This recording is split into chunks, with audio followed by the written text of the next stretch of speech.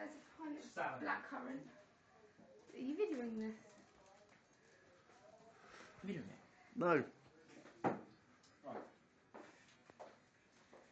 Eastern's exuberant team sends chance to make their own history.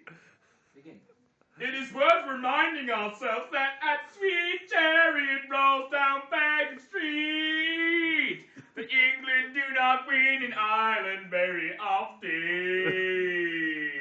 The spectacular victory in 2003 was a famous exception this year, a dash of steaming Irish injustice following their contraband on the beat.